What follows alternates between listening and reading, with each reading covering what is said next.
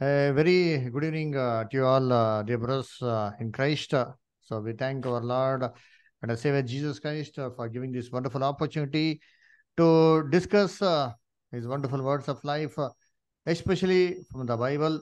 So today, as a beginning of the studies, today we will be studying about the Bible. See, the word Bible is from the Greek word called as Biblos. So the meaning of it is a book. So, what book is it called? If you see, it is called as the Veda of Truth. Therefore, in various languages, the Bible is called as Satya Veda. That means it is the Veda where only truth is recorded, and it is one of the oldest book ever printed or ever published in this world. It's really more than 4,000 years old. It's the only oldest book that is existing in the world. So, okay, what does the Bible have? If you see, the Bible is composed of 66 books.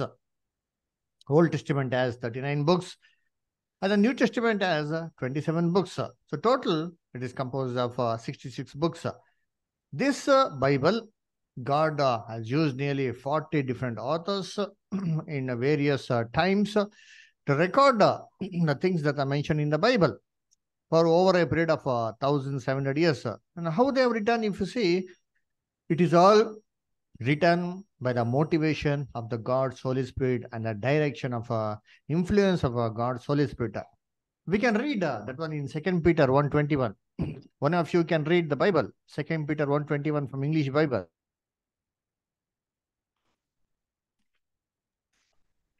Second Peter 1:21. For the prophecy came not in old time by the will of man, but holy men of God spake as they were moved by the Holy Ghost. See, the prophecy of old, you see, of older time, it did not come like that. It is by when the holy men of God were moved by the Holy Spirit.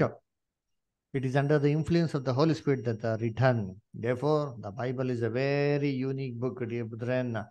So, you see, the once when the printing press was invented in 1454 AD by Jonas Gutenberg, the first, you see, the page that was published, the first book that was ever published is the Bible. Since then, the Bible is the most printed book. You see, the Bible is the most sold book. The Bible is the only book that is translated in all the languages of the world. There is no language that is the Bible is not there at all. So Bible is there in all the languages. And the Bible is the most sold book. It is the most purchased book. It is the most read book by all the people from various categories. You see, they buy the Bible and they read it the most. But unfortunately, the most, you see, the misunderstood book is also the Bible. Why? Why Bible is called the most misunderstood book? Dear brethren, if you see, the Bible is read and used in such various ways. Therefore, the Bible is usually read in different ways. So, what are the ways? You see, when people don't get sleep, they usually read the Bible and tend to go to sleep. You see, many people, believe now. Many people tell, oh, if you're not getting sleep, just read the Bible, you get a good nap. You see, therefore, you see, the Bible is used in such ways. Still, some people, they don't even read the Bible. They just have a particular verse that is written for a particular day on a calendar. They just go and read that verse and feel satisfied telling that, oh, this is our daily manna which God has given us. But still, other Christians are there who are quite better than them. You see, they read the manna, the book that is published for the Christians each and every day. A paragraph is written about the Bible text, and they read and they believe that this is the manna which God has given us for the entire day. God has spoken to us. Okay, if we read the Bible, you see, daily Old Testament 2 chapters and New Testament, you see, 1 chapter, the Bible can be completely covered, you see, in just a period of 1 year. In just 1 year period, the entire Bible can be completely read. But even then, you see, dear brethren, There are a lot of denominations in this world. You see, Catholic, Orthodox, Baptist, Methodist, Lutheran. You see, huh? Various denominations are there. Why? If there is only one Bible, why various denominations?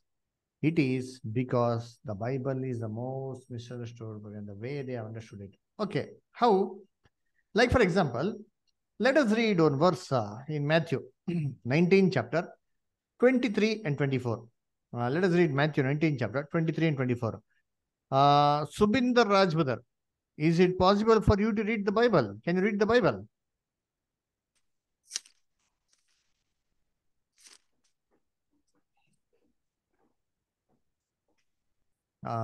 Rajbudar, can you read the Bible?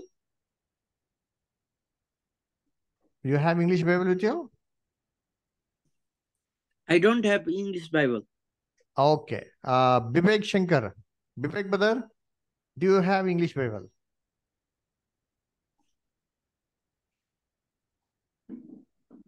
Okay then. Brother Ashish will read. You can just refer it in your Nepali Bible, brother. Okay, brother?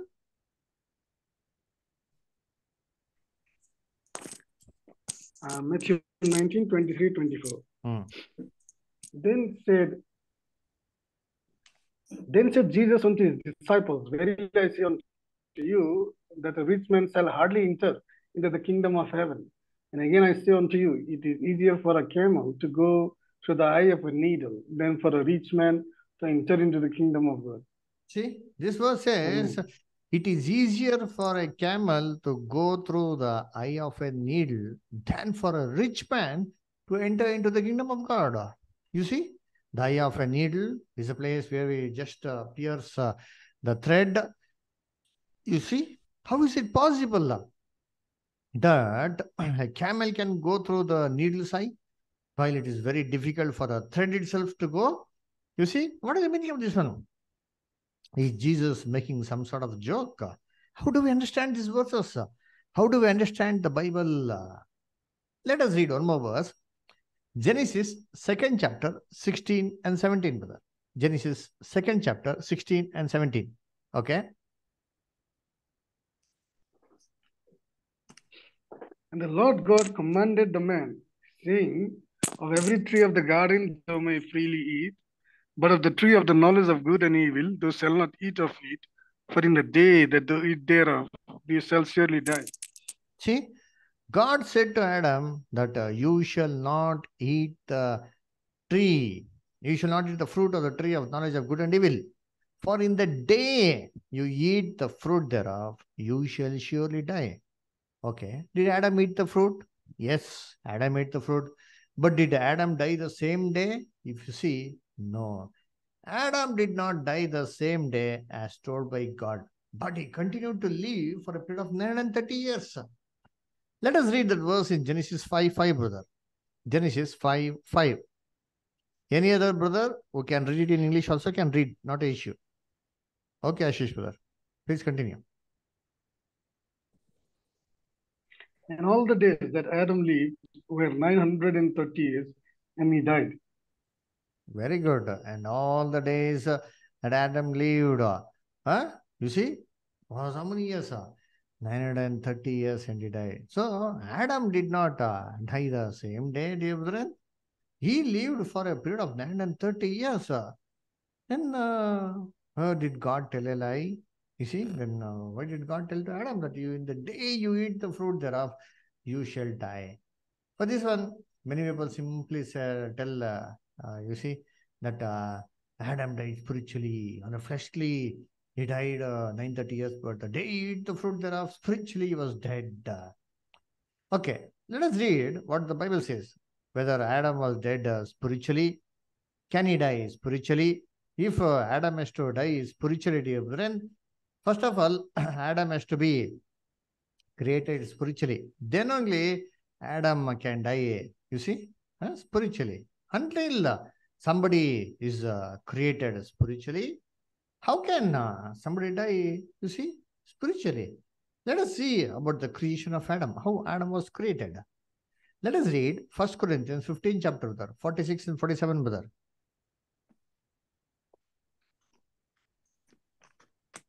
Howbeit, that was not first which is spiritual, but that which is natural, and afterward that which is spiritual. The first man is of the earth, earthy. The second man is the Lord from heaven. See? It says the first was not spiritual, but the second man was spiritual. Who is the first man? Who is the second man? It says in verse 47, the first man is of the earth, earthly. Adam was created from the dust of the ground. He is the first man. He was not created spiritually. But the second man is the Lord from heaven, the Lord Jesus Christ from heaven. So he was the one who came, you see, or he was in a spiritual body. You see, then he came. You see, therefore, Adam was not created spiritually to die spiritually. Then what is the meaning of this verse? Where God tells, in the day you eat the fruit thereof, you shall surely die. What is the meaning of this verse? How do we understand the Bible? Okay. Let us read the third question.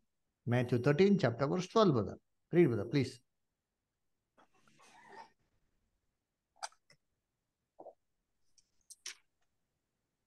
For Matthew? whosoever had to. Matthew Please. 13, 12, brother. Matthew 13, chapter 12, brother.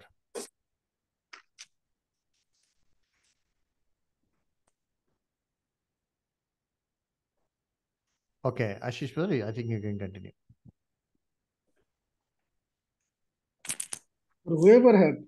For whosoever had, to him shall be given, and he shall have more abundance. But whosoever hath not, from him shall be taken away, even that he had. You see, this verse says, whosoever had, to whom shall be given. And whosoever, you see, doesn't have, even that also which is having shall be taken off it himself. Whosoever has, only to him shall be given, and he shall have more. And whosoever doesn't have, even that which he has shall be taken of it. What is the meaning of this verse, dear brethren? You see, is this justice to give only those who are having and to take away from them who doesn't have even a little bit also? How fair is it, dear brethren? How do we understand the Bible? Therefore, to understand this Bible, you see, the most misunderstood book, we need to have the proper key. We need to have the proper codes. Then whom do we ask the codes and the key for? You see, we should ask our Lord Jesus Christ. What did Jesus say? Matthew 7:7. Ask and it shall be given unto you. Seek and you shall find. Knock and it shall be open unto you. So if we ask our Lord, seek it in our prayer, and search it in the Bible, and knock at its heart's door in prayer, it shall be open unto us. The scripture shall be open. So, first of all, we need to understand that the Bible is a logbook. So, to understand the Bible, we need a proper key. Now, what is the key? Which is a proper key to understand the Bible? You see, dear brethren, there are three important keys to understand the Bible. Which is the first key? The first key given to us in Isaiah 34:16. Isaiah 34:16. Isaiah 34:16. Read with that. Isaiah 34:16.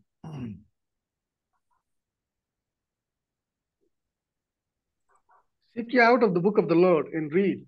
No one of these shall fail, none shall want or meet. For my mouth it hath commanded, in his spirit it hath gathered them. Seek ye out of the book of the Lord. That is the first key. Where should we search the Bible? You see, we should search the Bible, you see, for all the questions. If you have any question, where do we search the answer? It is not in Google or anything. The Bible, seek ye out of the book of the Lord. Search in the Bible. None shall fail. All the questions shall have the answer. None shall want or mate. What is the meaning of mate? Mate means what? You see, the proper companion. For the north, south is the companion. For east, west is the companion. For negative, positive is the companion. Similarly, for a question, answer is the companion. Answer is the mate. For as a boy and a girl are mate. Similarly, for a question, answer is the mate. Therefore, the Bible says, none shall want or mate. All the questions in the Bible, the answer will be given in the Bible itself. You see, how do we gather it? The verse says, the Spirit had gathered it. God's Holy Spirit, to God's Holy Spirit, we can gather the scriptures and understand. So this is the first key. Okay, which is the next key? Let us read Isaiah 28, 9 and 10, brother. Isaiah 28 chapter, brother, 9 and 10.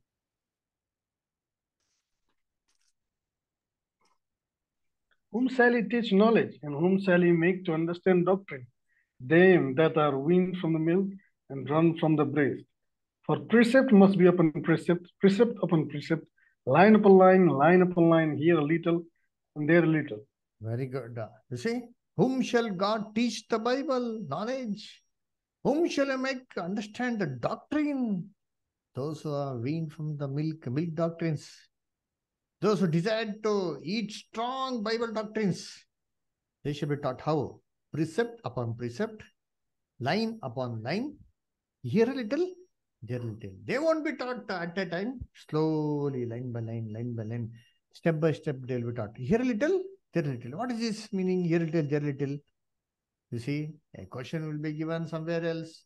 The answer for it will be given somewhere else. So here a little, there a little. We need to search the scriptures and synchronize and read. We're going to see the sample for this one just in a few minutes. Okay. Which is the third key. The third key is given to us in 2 Timothy 2:15, brother. 2 Timothy 2:15, brother. Study to show thyself approved unto God, a workman that needeth not to be ashamed, rightly dividing the word of truth. Study to show thyself approved unto God. A workman that did not be ashamed, rightly dividing the word of God. Rightly the word of God has to be divided. You see, proper scriptures has to be applied in a proper way. If you apply the verses improper way, then you have misinterpretation. Therefore, to interpretations to be correct, we should be rightly divided. What is the meaning of rightly divided? We'll just see the example. See, we saw three questions. First question is what? A camel entering the needle's eye. How can a camel enter the needle's eye? Well, the thread itself is very difficult to go. And what did Jesus say? Actually, Jesus, whenever he mentioned something, he mentioned about the natural things in Israel. He was actually speaking here about the city of Jerusalem. See, city of Jerusalem was a fortress city, and this fortress had 12 gates. About that one, it is given in Nehemiah, book of Nehemiah. 12 gates are there, and these gates used to be closed by 6 p.m. Why? Because those days there was no light. After 6 p.m., it would be dark, and the thieves can easily come inside and you see, and create problems inside the city. Therefore, these the doors were actually closed by, you see, evening. Then how do the people travel if they want to go inside the city in night? For that one, you see, next to this, you see, inside this big gate, you see, there was a small, you see, a door. It was just a 6 by 3, a small door. You see, that door was called as a needle's eye. Today also, if you go to some big castles and all, we can see this one. You see, we have this one, no? That small door is called a needle's eye. You can go exactly, one person can go and come. You see, Jesus was referring to this, you see, door, which is called as needle's eye. Now, what has it got to relate with the camel? You see, in olden days, the rich person used to travel on a camel, while the poor people used to travel on a donkey. Hence, Jesus came to Jerusalem on a donkey.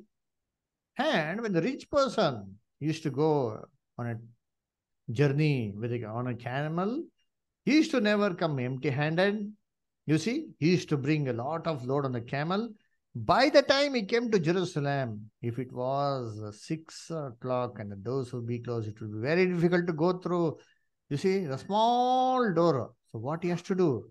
The rich person has to unload all the camel of all the goods, then transport the camel to the needle side, go the side, and again take all the luggage and put it on the camel and go. Will a rich person do that one? No.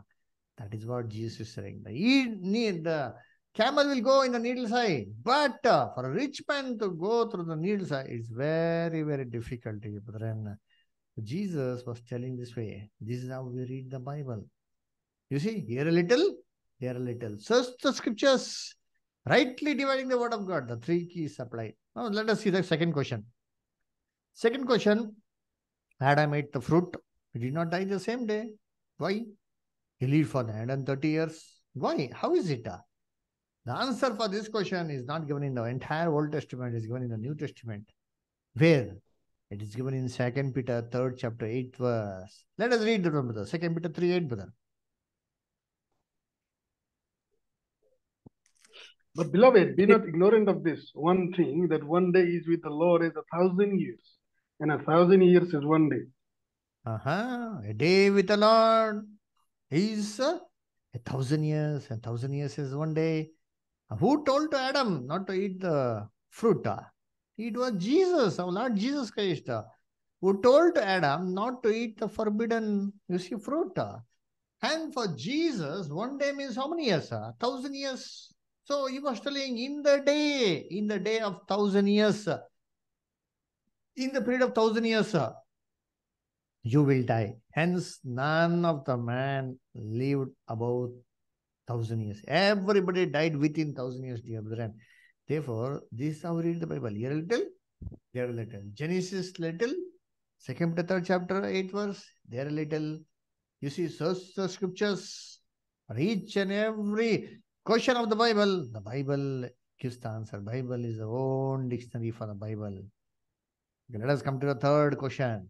What did Jesus say?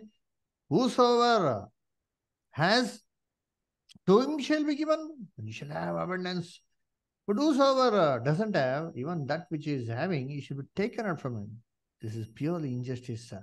Because somebody reading this verse would just bluntly think that, oh, Jesus is speaking about money, blessings. If anybody is having blessings, money, wealth, God will give him more. And those who are poor, even those things will be taken out from them. Really, brother, just think, has Jesus ever in the scriptures spoken about money, wealth? No, nowhere has our Lord spoken about wealth. And how come Jesus can speak about wealth in this verse? What is the meaning of this verse? We need to read a verse before we'll get the answer there only. Read a little, there little. Search the scriptures, rightly dividing the word of God. Read Matthew 13 chapter 9 and 10, brother. Matthew 13 chapter 9 and 10, brother. The answer is there itself. Matthew 13 chapter 9, 10 and 11.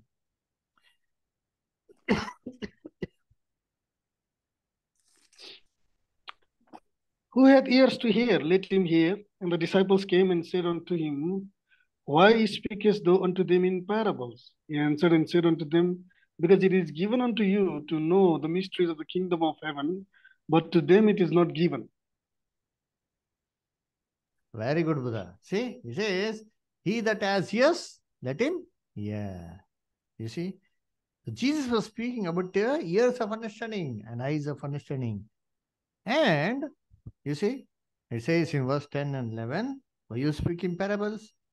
What did Jesus reply? He said, because it is given unto you to know the mysteries of heaven. You see, but unto them it is not given. Why it is not given? Why the secrets of the Bible is not revealed to them? Why only to you? The answer only Jesus says in 12th verse, whosoever has, to him shall be given. So, he is speaking about whosoever has interest, ears to hear, eyes to see, to him more shall be given. But whosoever doesn't have that eyes of understanding, ears of understanding, even that which he has little bit of interest also shall be taken up. This is how the Bible has to be read. Here a little, there a little, searching the scriptures, you see, rightly dividing the word of God. Therefore, dear brethren, so how to study the Bible? See, here we teach how to study the Bible, not how to read the Bible. Lot of difference between reading and studying the Bible. So, the first point we need to keep is that while studying the Bible, there are 10 methods to understand the Bible. Which are they? The first one is a direct language. The Bible has direct languages. You see? Direct languages is what? The Bible says that Jesus wept at Lazarus' tomb. Jesus wept means wept. There is no inner or in-depth meaning in that verse. It's a direct language. It's the first language. The Bible has so many direct languages. The second one is the symbolic language. Just now what we read about a camel passing through the needle side, that's a symbolic language. That's not a literal language, that's a symbolic language, dear brethren. So, that has to be read in a symbolic way to understand the Bible. And the third language in the Bible is a parabolic language. Jesus spoke so many parables, more than 30 parables he spoke. Each and every parable has a meaning. So how do we take the quotes from the Bible? It's all taken from the Bible itself, dear friend. Each and every meaning has to be taken from the Bible. The parable of the sower, Jesus said, no, the seed went and fell on the, you see, various grounds. It went on the roadside. You see, the sparrows, the birds of the air came and lifted it up. You see, it fell on a thorny ground. It fell on a rock. It fell on a good ground. All these things are comparison to our heart condition. The seed is the word of God. It fell into the roadside. Satan came and picked it up. They say, this is what the meaning. Jesus explains each and every meaning, dear brethren. So this parabolic language has to be studied in a parabolic way only. Next, the fourth way is the Bible language is type and antitype. What is this type and antitype? Means the Bible has so many stories in the Old Testament which actually signifies the things which are fulfilled in the New Testament. Like, for example, Abraham sacrificed his only son, Isaac. Now, what does it signify? This shows how, you see, Jesus died for us. How God so loved the world that he gave his only son for us. So that's the type and antitype. You see, all the things in the Old Testament signify things in the New Testament. Let us read Colossians 2nd chapter 16 and 17, brother. Please read Colossians 2nd chapter 16 and 17. Let no man therefore judge you in meat or in drink or in respect of an holy day or of the new moon or of the Sabbath days, which are a shadow of things to come, but the body is of Christ. See, all the things in the Old Testament, you see the days, the moon, the Sabbath, the sacrifices. What does the Bible say? He says they are the shadow of things to come, but the body is of Christ, Jesus Christ. All the things in a tabernacle, the various sacrifices, what does it signify, dear brethren? It all signifies something in Christ, New Testament. We are going to study all these things in the coming days in a very detailed manner. The fifth way, the fifth method to study the Bible is dreams and visions. The Bible has so many dreams, so many visions. Pharaoh saw a dream, Joseph saw a dream, Daniel saw a dream. So what is the meaning of these dreams? It has to be studied from the Bible itself. You see, each and every vision, each and every dream in the Bible has got its own meaning. So this one we're going to study. This is one of the method. And the sixth method is a dispensational method. What is the meaning of dispensational method? Like we have a past tense, present tense, and future tense. Similarly, some verses applied for the past. Some verses apply for the present. Still some verses apply for the future. Like, for example, marriage. In the past, or when the law was there, man could have married multiple times. Multiple marriages were allowed. But when Jesus came, he changed it. He said, he's going to marry only once. You're not going to divorce your wife. That's the present. But what does the Bible say in the future? In the future, the Bible says there's going to be no marriage at all. The marriage concept itself is not there. You see. So, the past, the present, and the future. So, let us read a few verses. Matthew 99. Steve, brother, good. You got your audio. Are you good at reading in English? Are you comfortable? Would you like to read? I have no English Bible. I have Nepali Bible. So. Okay. Steve, brother. I'm speaking to brother Steven. Yes. Can you hear me? Yeah, brother. I'm able to hear you. Very good. Brother, can you read the last, Bible?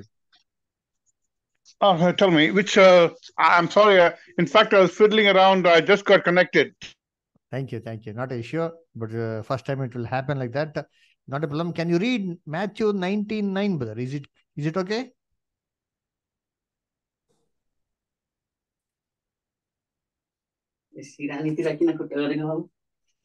You have the Bible with you, Stephen brother?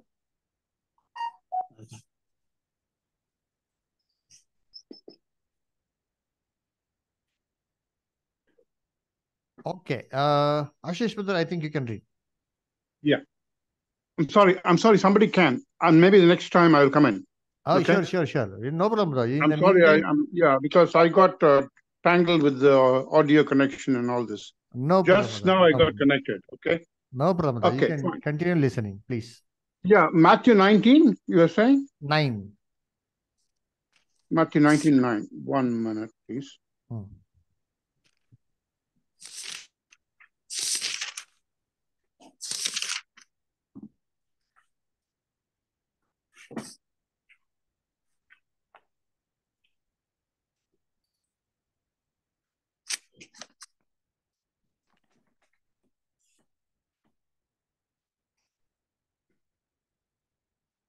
Uh, Ashish brother? Okay, brother. And I say unto you, whosoever shall put away his wife, except it be for fornication, and shall marry another, committed adultery, and who is married her, which is put away, do commit adultery. You see, Bible says that he's going to commit adultery. So now in the gospel age, a man can marry only once. But what about the future? Future, what does the Bible say? Read Matthew 22:30, brother. Matthew 22:30.